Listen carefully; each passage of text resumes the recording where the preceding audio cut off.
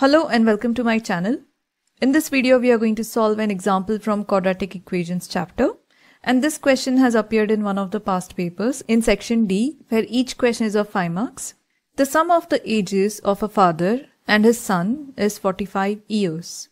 5 years ago, the product of their ages in years was 124.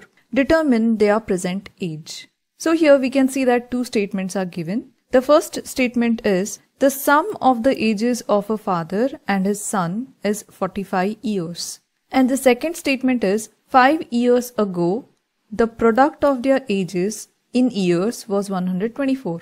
Here, using the two statements, we have to generate two equations. So let me start with the first statement. It is given that sum of the ages of father and son. So here we have written father's age plus son's age is both together 45 years. So we have generated a mathematical expression. Now let us consider that the father's age is x. So here replacing father's age with x, we get, in place of father's age we have written x plus son's age is equal to 45. Or rearranging this expression for the son's age, we get son's age is equal to 45 minus x. That is taking x on the other side of equal to sign. Now once we have done this for the first statement, let us focus on the second statement. 5 years ago, the product of their ages was 124. Now we are talking about the past. That is, in the past, the product of their ages was 124. So 5 years ago, the father's age is going to be x minus 5 because we are talking about the past. And same thing happens to the son's age as well. Since we are talking about the past, son's age 5 years ago is going to be 45 minus x minus 5. Opening up the brackets, 45 minus x minus 5. Or 45 minus 5 gives us 40, so 40 minus x. Now coming back to the statement they have given, 5 years ago, the product of their ages was 124. So we are going to frame an equation using the father's age and son's age and write it as given father's age times son's age is equal to 124. So father's age we have here as x minus 5 and son's age is 40 minus x. Now the next step is to expand the brackets. That is using the FOIL method. So multiplying x with 40, we get here 40x. Now multiplying x with negative x, we get here negative x square. Now multiplying minus 4 with 40, we get minus 200.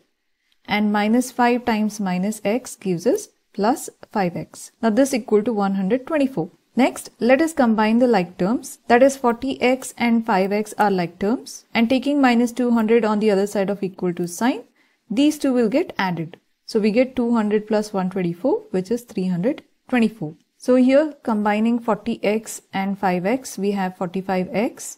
And taking minus 200 on the other side of equal to sign, they add up to give us 324. Now here let us make x square a positive term. That is, taking these two terms on the right hand side, we are going to get it as positive x square. Positive 45x becomes negative 45x when you take on the right hand side. And since 324 is already on the right hand side, it will stay as a positive number. So this entire expression will be equal to 0. Now we have to prime factorize this given expression. That is finding out the factors of 324, whose product should give us 324 and addition or difference should give us negative 45. So here we get the factors as 36 and 9.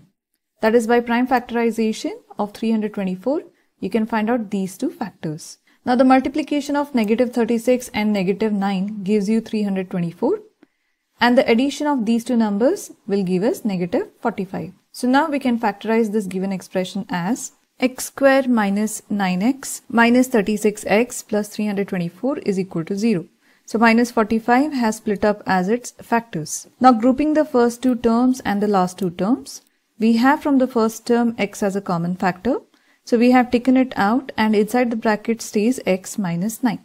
Now from the next two terms, negative 36 is a common factor. So we have taken it out and in the bracket remains x minus 9 equal to 0. Now x minus 9 and x minus 9 is again a common factor.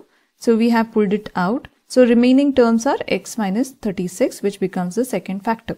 Now each factor will be equated equal to 0. So we have here x minus 9 is equal to 0. And x minus 36 is equal to 0. So here we have two values of x, that is x equal to 9 years or x equal to 36 years.